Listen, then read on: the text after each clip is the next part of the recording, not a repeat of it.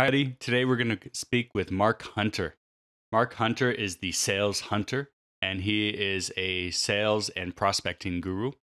He's going to speak with us about the common mistakes companies make when prospecting, how much flexibility should a sales rep have on pricing, and how to successfully increase pricing to your current clients. And next week, we're going to be speaking with Michael Miucci. He's going to speak about how to set targets for your team and moving from an individual contributor to leading the sales team. Really have a great show set up for you guys today, so stay tuned and enjoy.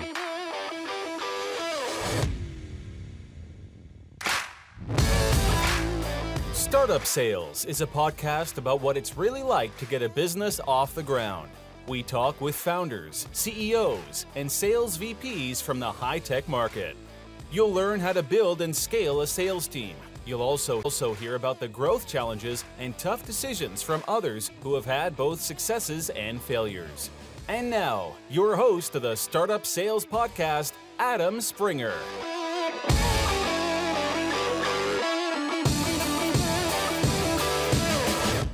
Hi everyone. Before we jump into today's episode, I wanted to ask for your help. I want to hear your feedback about the podcast so that I could make it better and more relevant to you. Send me your thoughts or questions you would like to have answered to adam@startupsales.io or use the Get in Touch link on the website, startupsales.io. Of course, I am also available on LinkedIn. Just search for Adam Springer. Looking forward to delivering you more and more impactful and helpful interviews. Great, Mark. Thank you for joining us today. Thank you for having me on. Great. So I want to tell the guest a little bit about you and how you got into sales. Can you give us that brief overview? Well, my background is that I did not want to get into sales. Oh, truth be told. Yeah, I actually went to college to get a degree in marketing. I wanted to go into advertising. And it was only because of the good fortune of running into the Seattle Police Department. Let's put it this way. I got 4 speeding tickets in about 6 weeks, which meant about 6 months later, I got a notice in the mail that I could no longer afford car insurance. I quickly changed my career to one that I could have a job with a car. That meant an outside sales job. That is how I wound up in sales.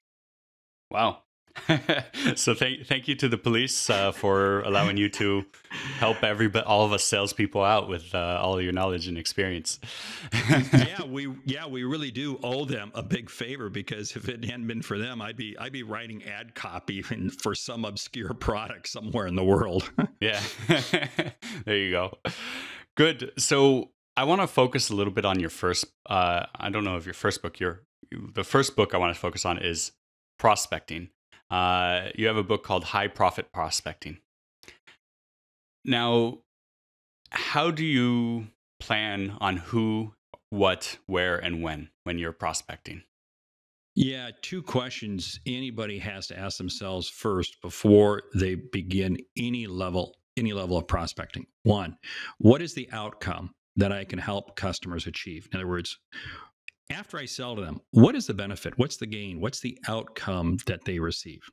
And then B, I then figure out, okay, who is the right type of customer that this would appeal to? When I get those 2 questions answered, then I can begin to realize who I should be prospecting. Because prospecting is not this, hey, let's go and send out 10,000 emails or 10,000. Forget it. Those days are long gone. You have to be very targeted. So the tighter you can figure out your outcome, the tighter you can figure out who would really best benefit from it, that allows you to narrow who you go after. Okay, but where do you draw the line on narrowing it too small? Well, that's always a challenge, because initially everybody wants to say, I want to go after everybody.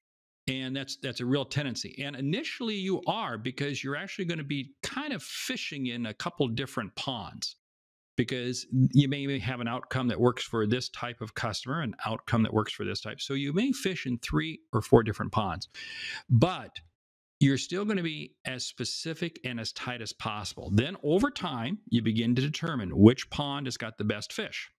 That's where you then go. That's where you stay. But I don't believe you can be successful by just saying, "Hi, I'm out here in the world. Buy for me.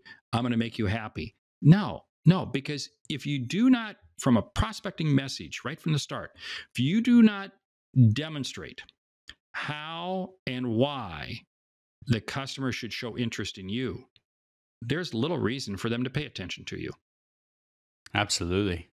You got to deliver value to them first before they'll listen to you.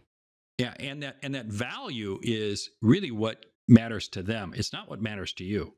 This is where so many companies make the mistake. They start off with this capabilities type presentation. We've done this. We've done this. We've done that.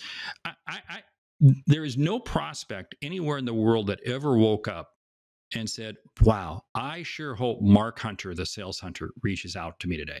It just doesn't happen. It just doesn't happen. I don't know. Maybe you're a better person than I, but I'm sorry. It's not happening in my world. Yeah, no, not me either. They're not waiting for my phone call, sadly. All right. So let's say that marketing is doing what marketing does, but we're wanting to focus on the sale end. And now we figured out who we plan on targeting. What's the next stage? How do you put together a plan of attack? Well, the next stage is you first of all have to ask yourself, when is the customer going to be willing to buy? In other words, the closer I can match the sell cycle to the buy cycle. And let's not kid ourselves. Nobody wakes up in the morning and says, "I want to be sold to." Nobody. But they will buy. And the closer I can match my sell cycle to your buy cycle, the better. What does that mean? That means what I've got to do is I've got to find out, is there a natural season of the year? Is there a business event? Is there something that says you are going to be more likely to buy during this time of year? B, is this something that you buy regularly, or is this something you don't buy regularly? In other words, if this is a consumable item, and I'm going to message you quite a bit. If on the other hand, no, it's a buy you only make once every 5 years, yeah, it's going to take a different type of a prospecting cycle.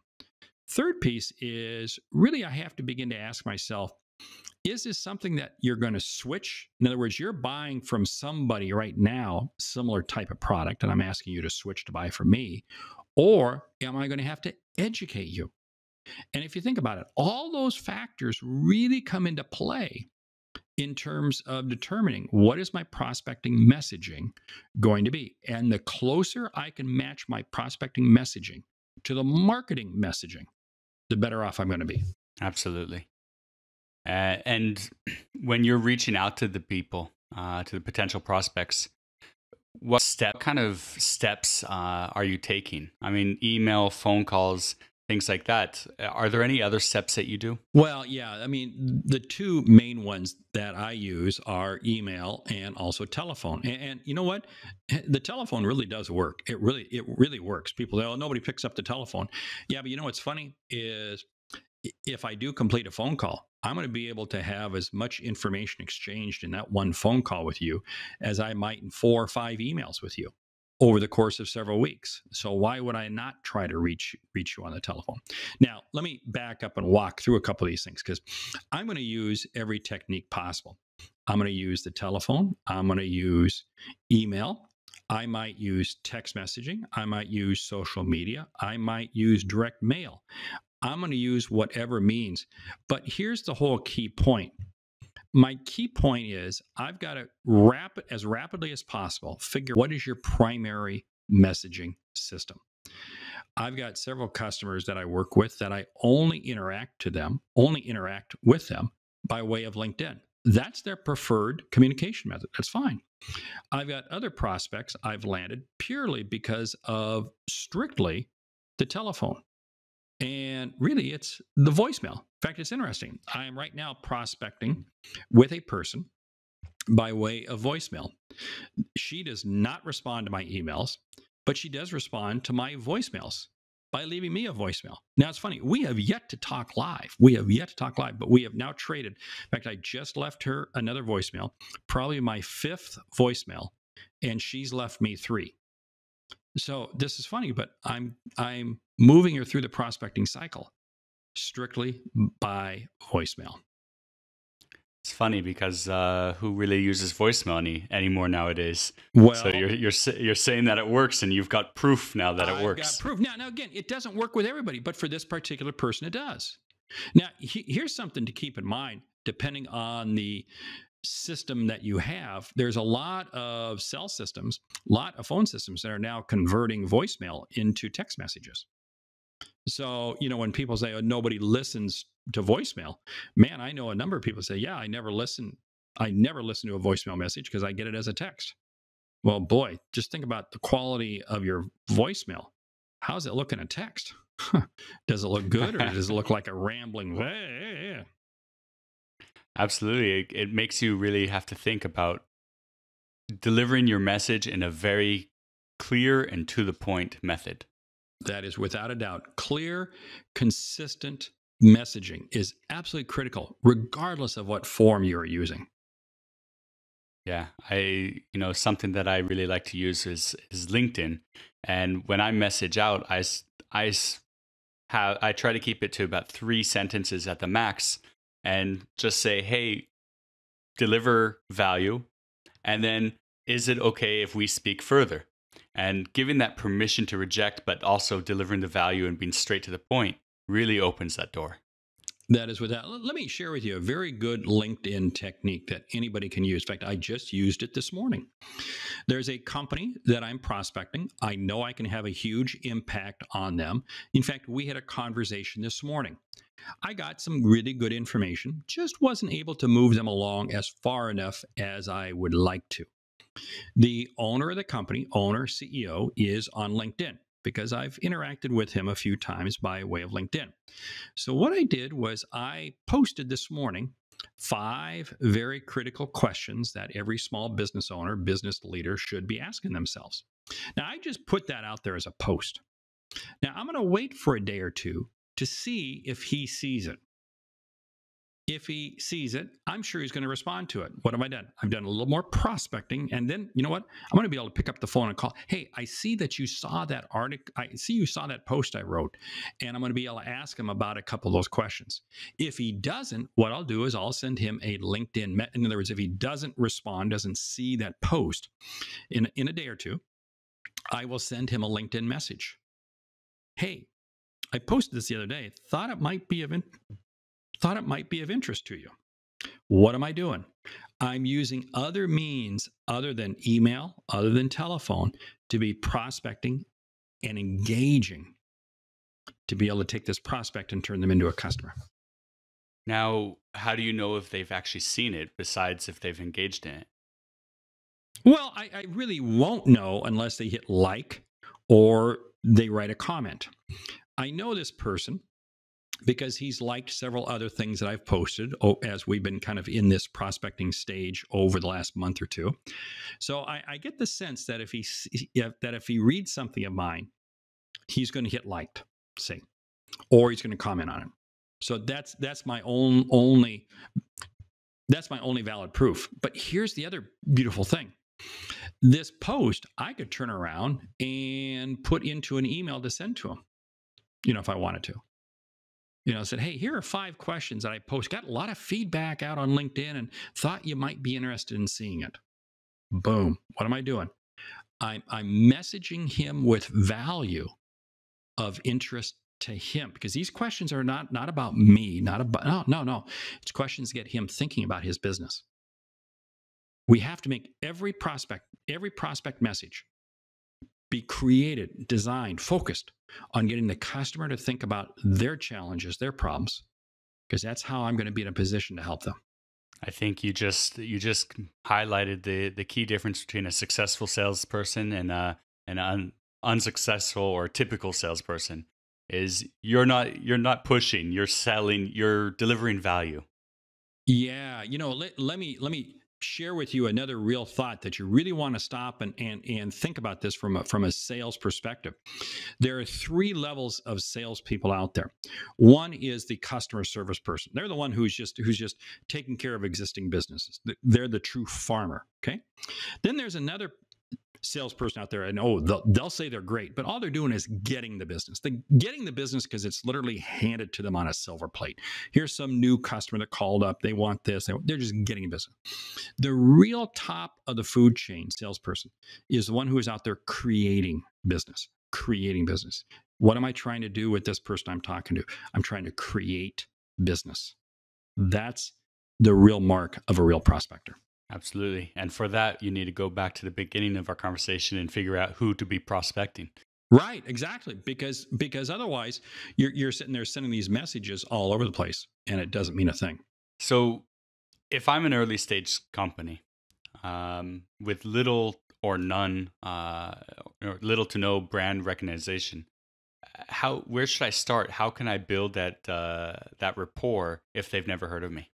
It starts by first figuring out what are my key message points. And what I want to do is I want to create a little bit of an education level with the marketplace. And this is where social media really comes into play. The internet's going to stick around. I think one day it's going to be a big thing. So what I do is I create some messaging, which basically, if you think about it, these 5 questions I put out on LinkedIn this morning are being seen by hopefully hundreds and hundreds and hundreds of other people. It may just in turn create another prospect for me. Great. I'm happy to. But see, we have to create our media footprint. So I'm going to put out there messages that are going to get people thinking, get people looking at. That's how I start this is what I feel is really the real role of marketing. Marketing is really to create awareness and educate. Then me in sales, I'm going to come along and close the deal. Start the conversation and close the deal. Yes. Exactly. Now, I'm happy if marketing starts the conversation. I got no problem with that. But I can't sit here. And then this is where I think a lot of startups really fail on. What they feel that marketing's job is to go get the leads and sales will follow up on them. The problem is every lead generation tool many times winds up being nothing more than this some sort of an email magnet. Hey, download this, get this, you get this, you get this. Well, what do you wind up with is you wind up with a lot of people who probably are not even close to being decision makers. They're just interested in the information. So what happens is you wind up with the leads and, oh, wow, we got hundreds of leads that we can follow up on. Yeah, but I got to go swimming through hundreds of leads to find one. No. Marketing, just spend your time creating awareness and educating. I'll do the rest. Yeah, I have personal experience from that right now, where our company is bringing in thousands of leads a month, but very little of them are actually the decision makers or the right people to be speaking to at the right time. Right. And the higher the dollar value that you sell, or the less frequent the purchase cycle is of what you sell, the more difficult it's going to be for you to attract those type of perfect leads. I learned from it in my own company. In my own company, we had this lead generation tool. I had a salesperson, and she was not successful at all because all we were getting was salespeople who were in between jobs, starting out in the business, low level, whatever it might be, not even close to being the decision maker of who I wanted to be going after. Yeah.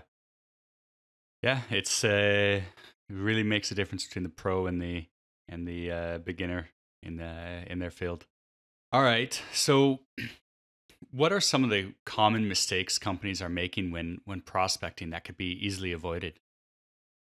Well, one of the biggest mistakes is they fail to follow up on what they start. A lot of companies are really good at saying, I'm going to spray out all these phone calls. I'm going to spray out all of these emails. And they think it's one message is going to create. No, it's going to have to be 5, 6, 7, 8, 9 messages before you're going to begin to recognize and you begin to say, hey, let's have this communication. So that's really mistake number 1 that they make. Mistake number 2 that companies make is they really don't challenge the prospect or challenge the lead fast enough, which leads to problem number 3. What people wind up with is they wind up with what they think are prospects but are really nothing more than suspects because they've kept them in their sales pipeline way too long without really pushing them to really qualify them as to whether or not they're going to be a valid potential customer. My objective as a salesperson, and this is going to blow some people's minds away, my objective as a salesperson is not to have this big, fat, wide funnel. No, not at all. I want to have a very narrow funnel because what I want to be able to do is I want to be able to qualify you quickly. So you may start off as a lead, then you become a suspect, and you got to earn your way to be a prospect. And that means that I've got a level of confidence with you. You have a level of confidence with me. And if I can't create that level of confidence quickly, how am I going to know if there's an opportunity there? I'm not going to know if there's an opportunity there. And as a result, I'm going to wind up wasting a lot of time chasing suspects that have zero potential becoming a prospect and becoming a customer. My end goal is I want to have fewer prospects that I can spend more time with. Wow. That is magic. Absolutely. I keep trying to tell my reps to keep that momentum going, and if somebody's not going down that pipeline with you or going down that funnel with you, to push them out. They're not ready yet. Let marketing warm them up again, and then you just keep closing. Oh, wow, what you said is so good. Let marketing continue. It's not that you're throwing them out of the system. It's just turn them back over to marketing. Turn them back over to marketing. You can't afford to let your sales pipeline become a sewer pipe.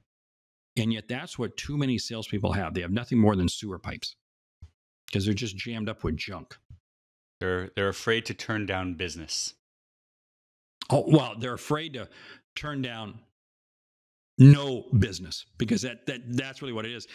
There's no business there, but they are too gun shy to realize it's not there. See, this is where, give me 5 prospects, give me 10 prospects that I can spend a lot of time with, and I'll be able to close a much higher percentage than if you give me 100 that I really can't deal with. I just won't have time to. Yeah, absolutely. Less is more. Less is more. Great. So I want to take a ride down the future and kind of focus on bits from your other book, High Profit Selling: Win the Sale Without Compromising on Price. So this is a lot to do with negotiation and how you set yourself up as a company and as a salesperson and deliver the value out to the product. So now we've done the prospecting, we've got the people down through the pipeline, and now we're bringing them now towards the discussion of pricing. And discounting is a very common practice used by inexperienced salespeople who have failed to deliver the value to the prospect. And many companies will say smaller deal is better than no deal at all. So what do you say to that? Well, wow, you just hit on about 5 different issues. Let's unpack them here one at a time. One, this whole issue of price discounting. Early on in my sales career, I always would complain to my boss, if we just cut the price a little bit, I know I could close this deal. And my boss was too stupid to know otherwise, and he would allow me to discount the deal, and I would close, and he would allow me to discount the price, and I would close the deal. Stupid, stupid, stupid. He should have been pushing back to me and saying, look, idiot, why don't you learn how to sell better? When we have to discount price, it's because we have not done a good job of uncovering value and painting the outcome that the customer is going to receive by buying from me. You buy from me, it's a one-time transaction, but the value really is going to last a lifetime. Now, let's unpack that a little more. If I do a good enough job prospecting, this is what's very interesting. When I'm in the prospecting phase with you, as soon as I have this level of trust that we talked about earlier, you will begin sharing with me truth. As soon as we start talking price and negotiating a deal, that means now we're into bold-faced lies because everybody knows, oh, he's negotiating with me. I got to get a better deal. See, so if I prospect right and do it right, I'm going to uncover the full value of what that need is, what that outcome is. So what I always say is that I sell first and negotiate second. See, I'm selling first. And if I do that right, I don't have to negotiate. Now, the way I negotiate And this is a big mistake that a lot of people make. Negotiations do not have to involve price. They can involve a host of other things. It can be a service that goes along with it. It can be date. It can be delivered. There are so many other pieces. Cash is king, especially if you're in a startup. So what I'm going to do, and this again comes back to this whole thing, if I'm doing it right in the prospecting phase, I'm uncovering what are those needs that are of value to you. That's what I'm going to zero in on.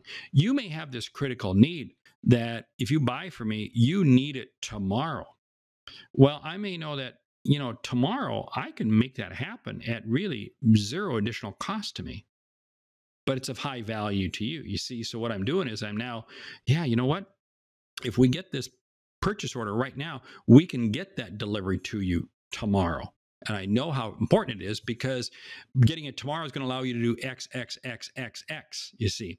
And what I'm doing is I'm painting what I'm negotiating with you into the outcome of what you're looking for. And what's beautiful is now I got you thinking, oh, you're right. I got to have this tomorrow. So you jump on it, you agree to it, and it was of zero additional cost. Where salespeople go wrong, and this affects startups so much, is that salespeople will sit there and give away things to close a deal that are of high cost to the company. And again, this comes back to this whole piece that I've got to sit here when I'm prospecting with you, when I'm selling with you, and begin understanding what are these trip triggers that may have to come up on the table, that I may have to put out in front of you. And how do I position these in such a way that it's of maximum value to you and of low cost to me? That's how I win without having to discount the sale. Absolutely. And really think outside the box to find those what you could give away instead of price. I'll share with you a very, very quick story. I was had a gentleman who called me. He was owner of a company, wanted me to come in and speak to his sales team. And we had learned through the prospecting phase that one of the reasons they were looking at me because they had two new competitors that were coming into the marketplace. So the CEO of the company calls me up and says, we'd like to bring you in, but your fee is really high. Would you cut your fee? And I said, no, I won't cut my fee. And really kind of concerned with these two new competitors coming into your marketplace. How much of a risk do you think that's going to pose to your business next year? And he stopped and he said, that was really good. I asked you to lower my fee and you got me thinking about my problem. You're hired. Yeah. You see, it comes back to customers don't want to buy. They want to invest. They'll invest to solve a problem. Yeah, it's typically never about price. It's it's just something that people are wired to do. It's like, okay, now I got to get a discount. Yeah, we all want a discount. So fine, I'll give you a discount. Here's what I can do. I can have this delivery a little bit earlier. I can do this. I can do this. See, again, I can do something that's of zero cost to me, but you perceive it as real value. That's wonderful. Yeah.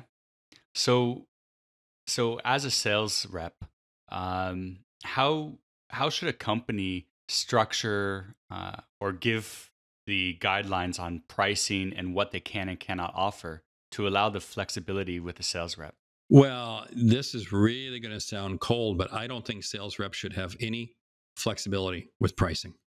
Whoa, what did he just say? Yes, rewind it. Listen to that again. No flexibility with price. Here's why. If you give sales reps flexibility with pricing, it's amazing how often they will use it. If you don't give them flexibility with pricing, it's amazing how they'll find other ways to close the deal. So what I'm going to say is I'm just going to take it off the table. I'm just going to simply take it off the table. Here's other things that you can negotiate with, but price is not going to be one of them. Wow. I think that's huge. And people should really think about not just the price, like going back to what we said, other value-driven items, but terms could also be very important for a company. terms can be huge because maybe cash flow to you is not so critical, but to somebody else it is. I mean, these are all those little things in there. Now, this is what's interesting. If you're a company and you're listening to this and you say, well, gee, we're going to tell our sales force that they no longer have control over pricing. Oh, they'll riot. They'll be rioting in the streets. No arguments there. But they'll get over it. They'll get over it.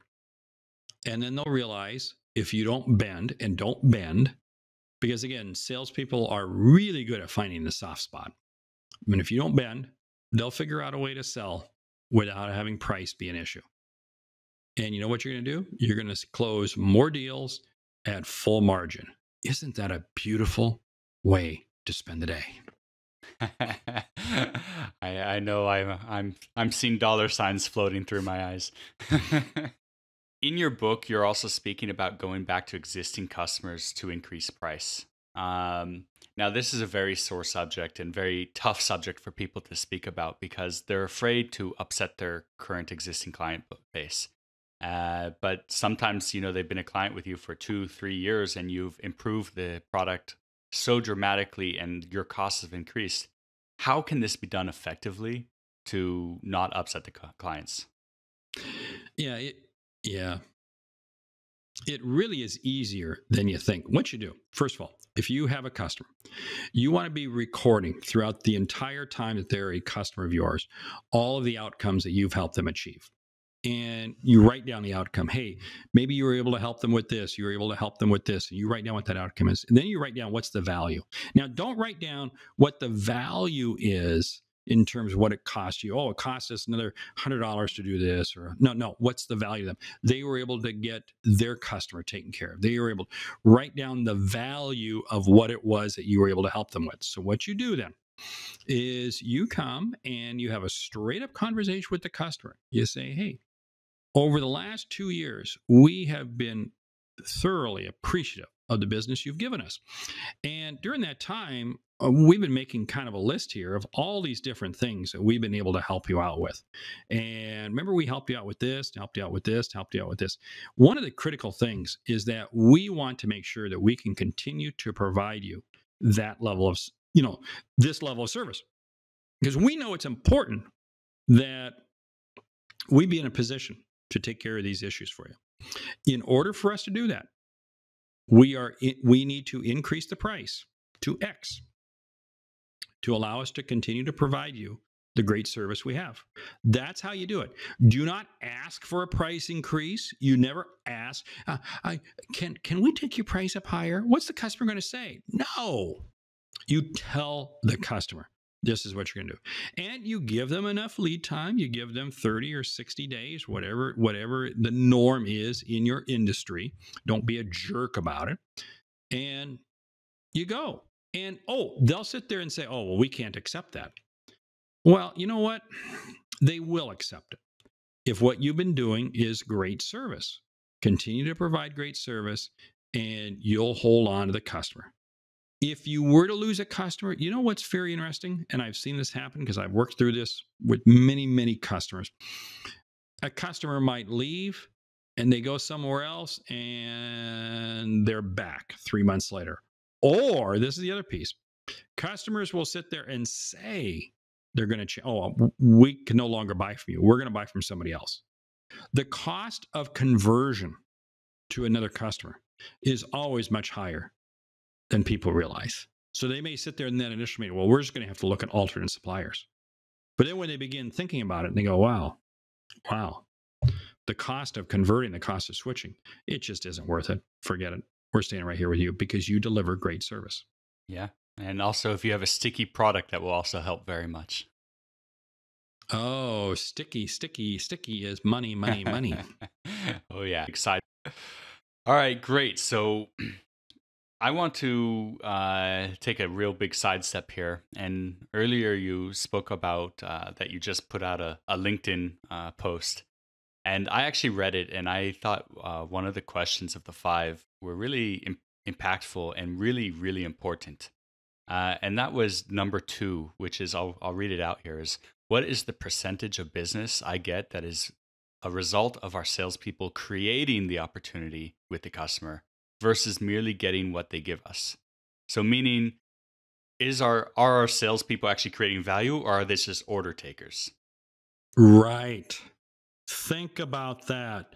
So many times people think they have a great sales team. No, what they have is a marketplace that's ready to buy. What you have is just order takers.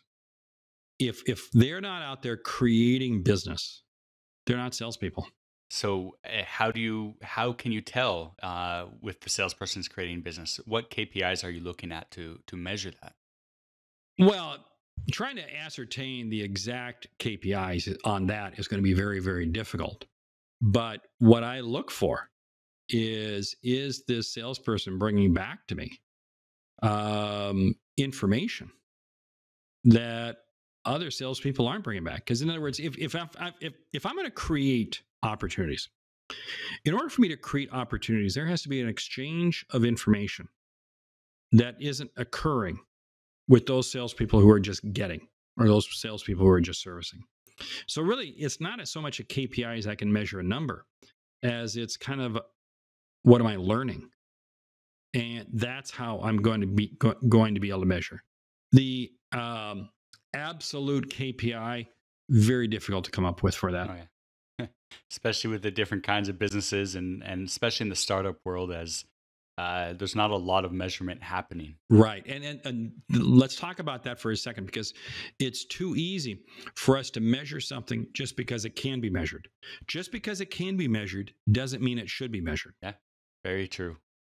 I think a lot of people get caught up with that. Is just like, oh, let's look at the numbers. Let's look at how many calls you made, how many hours in the office you were, and things like that. Now, typically there's a correlation, but it doesn't mean causation. Yeah. And you know what's interesting? Most of those measurements are historic measurements. They're not leading indicators. And what we got to be doing is we got to be saying, how do we look at leading indicators? That's why I look at trend lines. You know, a KPI that I like is customer facing time, measuring customer facing time. And is that trend line increasing?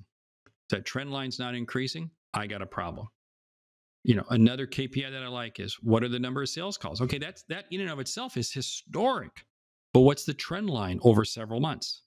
That can begin to provide me with a leading indicator as to where this salesperson should be performing 2, 3, 4 months from now. Yeah.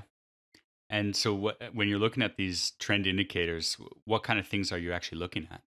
The biggest one that I look at is not so much what comes in the top of the funnel. I could care less what comes in the top of the funnel. I want to look at what is the percentage of deals that get closed coming out the bottom. In other words, I may have a 3-4 step process in my sales pipeline. Number 1 is lead. Number 2 is qualifying the prospect.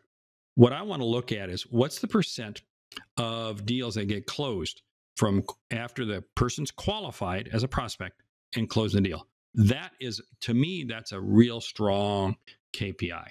So, Mark, we're running out of time here, and I really want to thank you for joining us. Is there a way for people to reach out to you? Well, yeah, the best way is, yes, my name is Mark Hunter, but I'm known as The Sales Hunter. And the website is thesaleshunter.com is the best way to reach me. I'm all over social media, but I kind of start with the website. And of course, the 2 books are High Profit Prospecting and High Profit Selling. And I really encourage you to pick up both of them. Yeah, they're on Amazon Kindle as well. Yes. Great. Mark, thank you. Thank you. Thanks for listening to Startup Sales with Adam Springer. Subscribe to the podcast so you never miss an episode. To contact Adam about consulting services or speaking engagements, visit startupsalespodcast.com or email startupsalespodcast@gmail.com. Okay, Mark, let's finish up with the final 5. Oh, let's go for it. Besides your own, what is your favorite sales or leadership book? My favorite sales or leadership book would be Win Friends and Influence People. Who do you follow for sales and leadership ideas? I follow a wide range of people out there, both in B2B and B2C. Some of the people I like the most are really a couple people who I'm very strong peers with Mike Weinberg, Anthony Iannarino, and Jeb Blunt. The four of us, I admit, we're good friends, but we're good friends because we're great sales peers together. Excellent. Now, this is a little different because typically I'm asking sales leaders or founders. But when you were in that stage of your career, were you, or even now, are you available 24/7, or do you have strict personal time boundaries? 24/7. When I was in the startup phase, 24/7. And even now, okay, maybe I'm not 24/7. Maybe I'm 23.997. I don't think you can be successful, and I don't think you can really separate. I don't think you can separate the two. I love what I do. I thoroughly love what I do. There you go. If you love what you do, you never work. And Right. and every other cliche. Good. What tool are you use? What is your favorite tool used for sales? My favorite tool is probably Evernote. I use Evernote for literally everything. And How? I have a file on each one of my clients. I use it from a prospecting standpoint. I use it for project management. I use it for literally everything. And the second greatest tool, or maybe it is the first tool, is a really good cup of coffee. A little bit of caffeine kick. No, a lot of caffeine. Good. All right, last question is, what one piece of advice do you have for all the founders, CEOs, and sales leaders out there? Be open. Be open and receptive to other people and other ideas. Never think for a moment that the idea you have is the perfect idea. I never want to walk into a room and be the smartest person. I don't have that problem. I don't care who you are. Always be seeking outside counsel. Great. Be open to others' advice. Mark, thanks again so much for joining us. Thank you, and great selling.